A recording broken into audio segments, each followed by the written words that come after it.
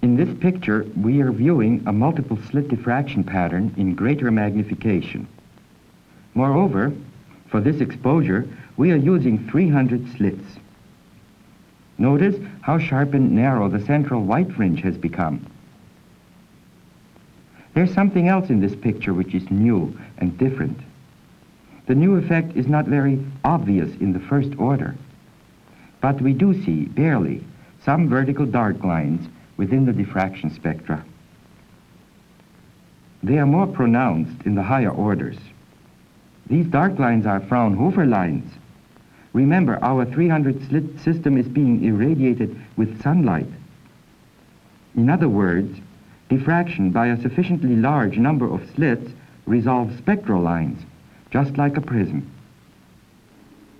Our series of experiments involving more and more slits is similar to one Fraunhofer performed around the year 1820.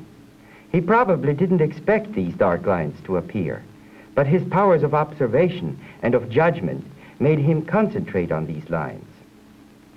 So, let's look at the spectrum again. It doesn't show as many dark lines as were produced by the prism spectroscope, which we used at the start of the film. Could this be a matter of bringing into play more and more slits, spaced more and more closely together? This is one of Fraunhofer's own multiple slits.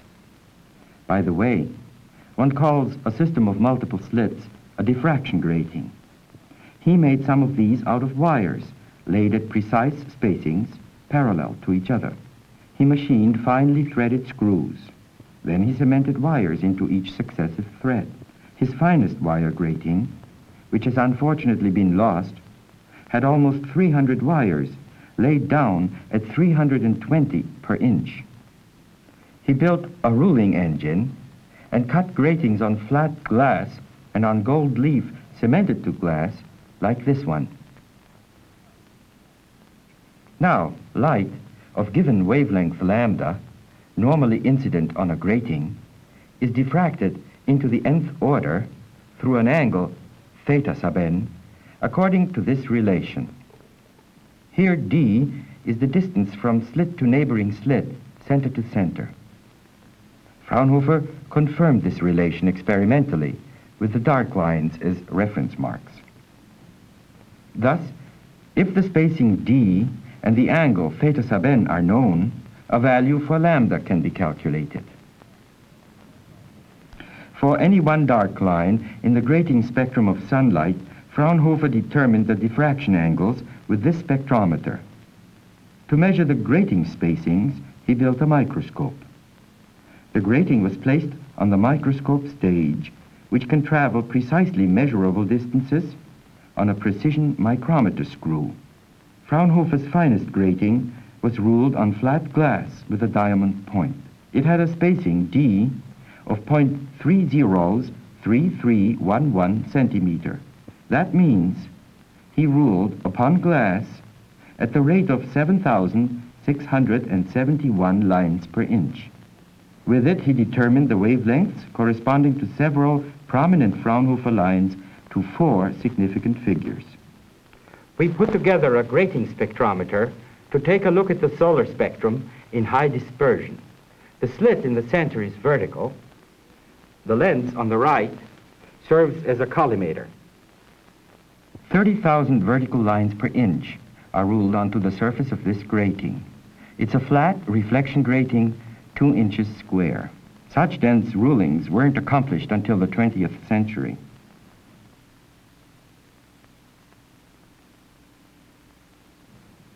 By turning the grating, different colors of the spectrum of the sun will reach the camera.